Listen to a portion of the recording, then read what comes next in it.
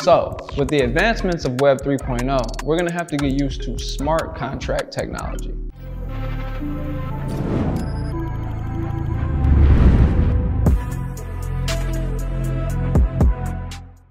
Smart contracts aren't much different from regular contracts. They are just digital. And they're basically just tiny computer programs in the blockchain. They control the money for transactions in a sense. So like if we have a smart contract in place and I'm buying, let's say, an NFT. So I buy the NFT, there's a seller, I'm the buyer. The smart contract sits in the middle and makes sure that the transaction doesn't go through until both sides of the transaction bring forth what they're supposed to bring to the transaction. So why should you trust a smart contract? Well, smart contracts are immutable, meaning that they can't be changed after they're made because they're distributed.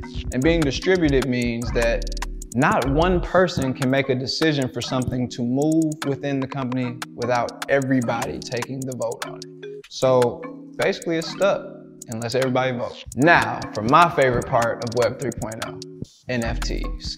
An NFT stands for non-fungible token. The word fungible basically means replaceable or interchangeable, and an NFT is not replaceable nor is it interchangeable. Every NFT is basically like having a serial number on a one-of-one item. They're unique cryptographic signatures that verify the authenticity of your ownership via blockchain. So NFTs aren't just pretty pictures you can screenshot. They're actually contracts, smart contracts, and they're worth things. Learn about it. Artists have taken NFTs to a whole nother level by leveraging this platform to make unique one-of-one art pieces.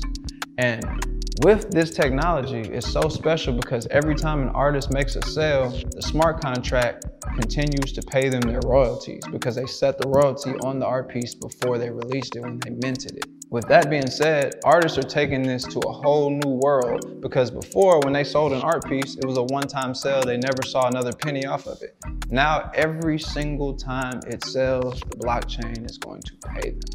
It's beautiful.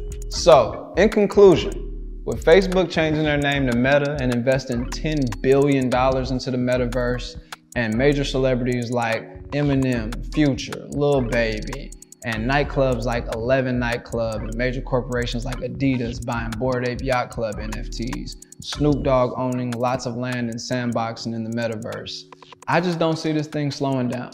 So if you're ready to learn some more, go do some research or come back and check in with us here